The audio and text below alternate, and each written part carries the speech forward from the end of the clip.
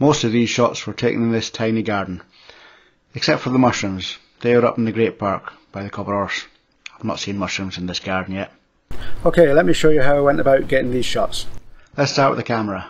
I'm using the Canon 60 Mark II, which is a full frame DSLR, and it's great for low noise when using a higher ISO value. I'm also using my Sigma 105mm macro lens. The beauty of a macro lens is that the focal distance is much shorter than a regular lens, meaning I can get pretty close to the subject and fill the frame as much as possible on that 1:1 macro ratio. So with a non-macro lens, I'd need to be much further away to be able to focus, and therefore I'm not going to fill as much of the frame with the subject as I would with a macro lens. For shots where the subject's moving, I'll also use this flash along with this modifier. The main reason I use a flash, even on a sunny day, is focus. I want as much of the subject to be in focus as possible. Now, as the insect's going to be moving around, I'm not going to be able to take multiple shots, each at a slightly different focus point on the insect's body, and then stack them all together into one image using software later, because the insect's going to be changing position between each shot, and therefore all these shots won't align. So I'm going to have to take this in one shot. Therefore, I'll want to have a reasonably narrow aperture, say around f8 or f9, maybe even narrower, so that I have a good depth of field to get as much of the subject in focus as possible.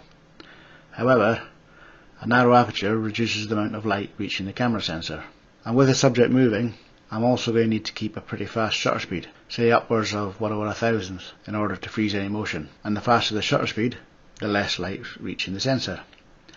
This only leaves me with the option of raising the ISO to get a good exposure. But if I raise the ISO high enough for that good exposure, I'm going to get an awful lot of noise in the image.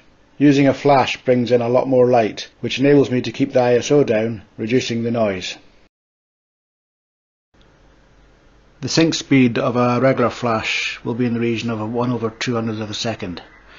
So you'll have to slow your shutter speed to no faster than this, but that should still be sufficient to reduce the ambient light, because the ISO has also been dropped.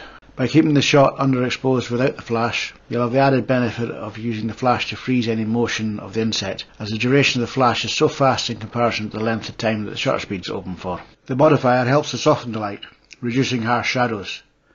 For soft light, the larger a light source is in relation to the subject, the better. So whilst this modifier is fairly small, probably not what I'd use for a portrait shot of a person, in relation to an insect I'm shooting today, it's still relatively large. For a lot of these shots I'll be handheld. Most insects tend to move pretty fast and don't stay in the same place for long, so I'll be moving around with the camera, changing composition to try and get them into frame.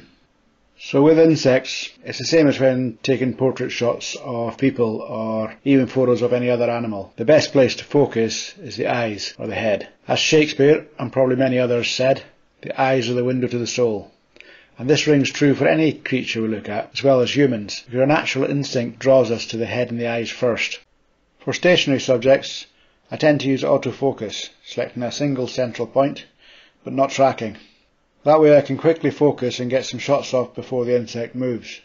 I don't use tracking because that relies on me being able to hold the insect right in the middle of the camera viewfinder at all times for the tracking to work, and with it moving around, that's not always going to be successful.